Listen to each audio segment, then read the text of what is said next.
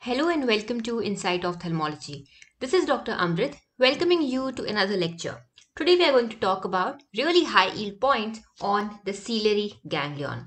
So what exactly is ciliary ganglion? The ciliary ganglion is basically a parasympathetic ganglion which is situated near the apex of the orbit, and it is situated between the optic nerve and the lateral rectus muscle. So you can see over here the lateral rectus actually has been removed and the optic nerve is situated medial to this ciliary ganglion. Coming to the ciliary ganglion connections, we basically will be studying about the sensory root of the ciliary ganglion, the sympathetic root and the parasympathetic root. So these are the three roots and three important connections of the ciliary ganglion. First, let us try and understand some of the labeling of this diagram. So this labeled over here is the sensory root. Then this one is the sympathetic root. Then over here is the parasympathetic root.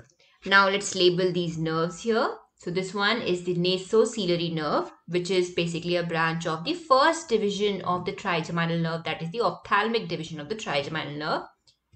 Now this nasociliary is continuing as another nerve here labeled as the long ciliary nerve. And now you can see another nerve which is coming out of the ciliary ganglion, and that nerve is the short ciliary nerve.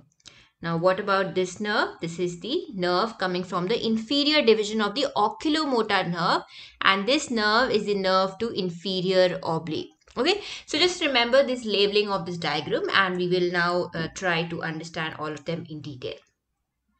Okay, now if you would carefully observe over here, although the ciliary ganglion has sensory root, sympathetic root as well as the parasympathetic root, and although it has contents related to all these structures, it is only the parasympathetic fibers which are going to relay in the ciliary ganglion, right? Now that makes sense because ciliary ganglion is a parasympathetic ganglion and therefore only the parasympathetic fibers which are coming from the Edinger-Westphal nucleus are going to relay in the ciliary ganglion. Alright, so that was one high yield point.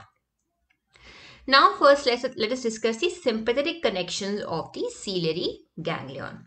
Now, we all know that the sympathetic nerve fibers for the eye basically start from the hypothalamus. So, what I mean to say is that the first order neurons will be present in the hypothalamus. From there, the sympathetic nerves are going to travel up to the sympathetic root in the spinal cord. And over here is the sympathetic root which is present in the spinal cord. And to be more precise, this center in the spinal cord basically has the levels from C8, T1 and T2, and this center is known as the ciliospinal center of Budge. Okay, ciliospinal center of Budge, right? So these are basically the level 2 neurons of the sympathetic system. From here, the fibers are going to go to the superior cervical ganglion, and this in the superior cervical ganglion that these sympathetic fibers are going to relay. Okay, so what I mean to say is these fibers which are coming from the hypothalamus, that is the level 1, okay, and then going up to this ciliospinal center of Budge, which is level 2, and from there they go to the superior cervical ganglion, that is level 3, right? Now, up till this is basically known as the preganglionic sympathetic nerve fibers. Then the fibers are going to relay in the superior cervical ganglion, and from here you will have the postganglionic sympathetic nerve fibers. These postganglionic sympathetic nerve fibers basically form a plexus around the internal carotid artery, and then they are going to travel within the orbit and ultimately they are going to reach the ciliary ganglion. Now over here, the sympathetic root has been basically labeled in blue color, and you can see very carefully that not all the fibers will travel by this route of the ciliary ganglion. Some of them actually can travel straight away in the nasociliary nerve, and from the nasociliary nerve they can go through the long ciliary nerve, and these are the fibers which are traveling into the nasociliary nerve and into the long ciliary nerve. These are the ones which are going to actually reach the dilator pupillae muscle and therefore cause dilatation of the pupil. Okay, and therefore whenever the sympathetic nerves are affected at any level, you can get something known as the Horner syndrome, in which the pupil will be constricted because the sympathetic function is basically the dilatation of the pupil. Alright, so now apart from that, you can see some of the fibers will travel through this sympathetic route of the ciliary ganglion and then will pass through the ciliary ganglion just like that without any relaying over here, and they will travel into the short ciliary nerve, and these are the ones which are basically responsible for autoregulatory function, that is the vasoconstriction or regulating the vascular tone in the eye. Okay, so remember, the sympathetic route of the ciliary ganglion just allows the sympathetic fibers to pass through it without them relaying within the ciliary ganglion, and then they are going to pass to the short ciliary nerve. And these fibers basically are the fibers which are associated with autoregulation or the regulation of the vascular tone in the eye. Whereas the sympathetic fibers which are passing to the nasociliary nerve through the long ciliary nerve are the ones which are not going to the ciliary ganglion, and as they are not passing through the ciliary ganglion, they are going to travel in the long ciliary nerve and directly supply the dilator pupillae muscle, leading to dilatation of the pupil. Okay, so I hope that is clear. So with this, we finish the sympathetic connection or the sympathetic route of the ciliary ganglion. Now let us talk about the sensory connection of the ciliary ganglion or the sensory route of the ciliary ganglion. You can see over here, the sensory nerve fibers are labeled in red color. Alright, so these fibers, basically the ganglion which is responsible for carrying the sensations from the eye is basically the trigeminal ganglion, also known as the Gasserian ganglion. Okay, and this is located in the pons, right? So you have this trigeminal ganglion, and we know that the trigeminal ganglion or the trigeminal nerve basically has three divisions. It has ophthalmic division known as V1, it has maxillary division known as V2, and it has a mandibular division known as V3. Now, it is the ophthalmic division which is going to give rise to this nasociliary nerve. So, I'm not going to discuss the entire pathway over here because we are focusing on the ciliary ganglion. But still, it's important to know that the ophthalmic division gives rise to the nasociliary nerve. So, as you can see over here, these fibers are basically traveling the nasociliary nerve, and then again, they are going to travel via the long ciliary nerve into the eye, right? However, you can see some of the fibers will actually travel into the nasociliary nerve, but then instead of going to the long ciliary nerve, they are going to pass to the ciliary ganglion, and then they are going to reach the eye via the short ciliary nerve. However, over here, there is no difference.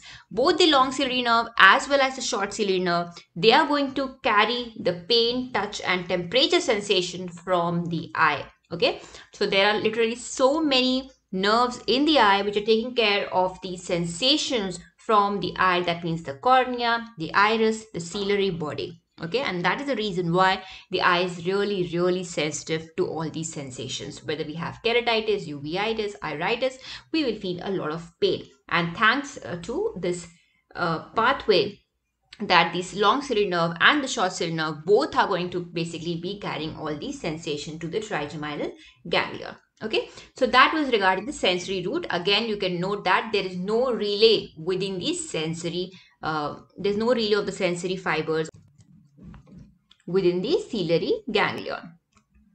Okay, so now let's talk about the most important connection of the ciliary ganglion, and that is the parasympathetic connection, because this is the one that is going to relay within the ciliary ganglion.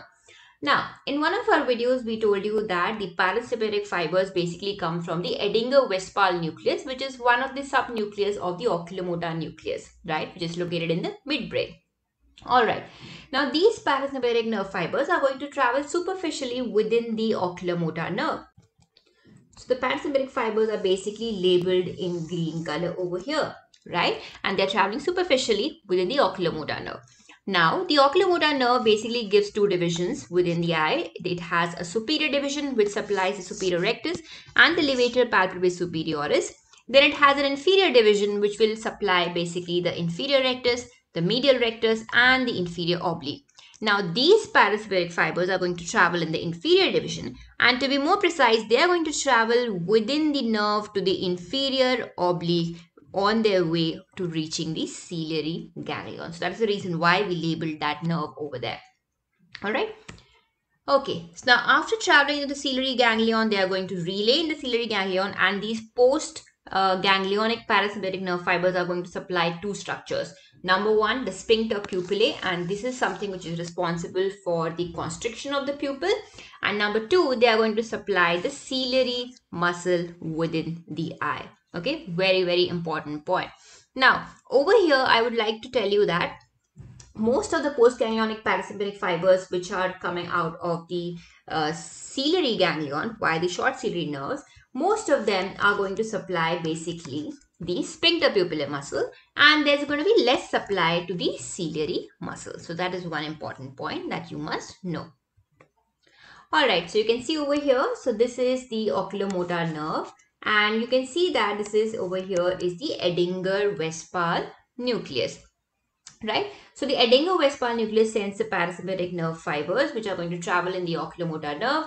To be precise, they travel within the inferior division of the oculomotor nerve, and they are going to travel within the nerve to the inferior oblique. Right, from there they are going to travel here to the ciliary ganglion, and till this level whatever you saw was the preganglionic parasympathetic nerve fibers. Then they are going to relay within the ciliary ganglion and travel via the short ciliary nerve and supply the pupil as well as the ciliary muscle. Right, so within the pupil they are going to cause constriction of the pupil, and they are going to help in accommodation for near task as well. Right, so that was your Edinger-Westphal nucleus, oculomotor nerve, and as I told you that it is going to help in accommodation for the near task as well. Alright, so to summarize, these were the various connections. We had a sensory route, we had a sympathetic route, and we had a parasympathetic route. But it is basically the parasympathetic one which is basically responsible for the major action in the ciliary ganglion. It's only the one which is getting relayed within the ciliary ganglion. Now you can see we have this long ciliary nerve which was basically carrying with it the sensory fibers as well as the sympathetic fibers.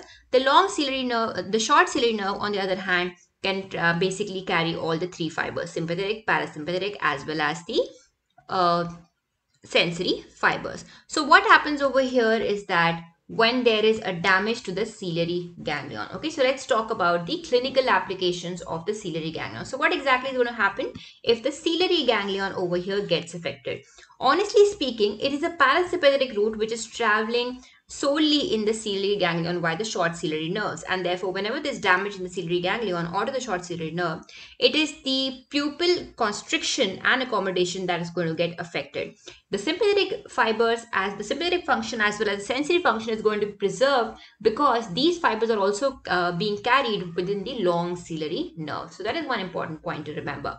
And let me tell you that usually whenever the ciliary ganglion gets affected, a condition is seen known as the Adie tonic pupil, and in Adie tonic pupil you see very tonic slow contraction of or constriction of the pupil to light reflex, but a good accommodation reflex. Now if you want to know more about this, we already have a video on Adie tonic pupil and I would give the link in the description box for that.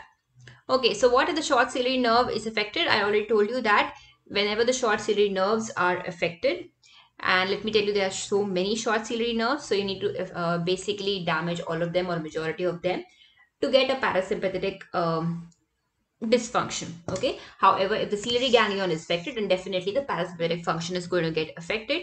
The patient is going to have his light reflex affected, and the patient will have accommodation reflex also getting affected. And obviously, as I told you, most of the short ciliary nerves are going and supplying the sphincter pupillae, and therefore it is the light reflex which gets affected much more than the accommodation reflex. Alright, so if you want to know more about this topic, you can actually see this video on pupillary light reflex where we discuss in detail about the parasympathetic and sympathetic pathways in the eye. You can know about the accommodation power of the eye, about what exactly is accommodation and the physiology of accommodation by this video. And also we have a video on the Horner syndrome. Apart from that, we have the full series on abnormal pupil reactions and abnormal pathological pupils, right? So the link to all of that is going to be given in the description box. So that's all for today. I hope you really enjoyed it. Thank you and have a nice day.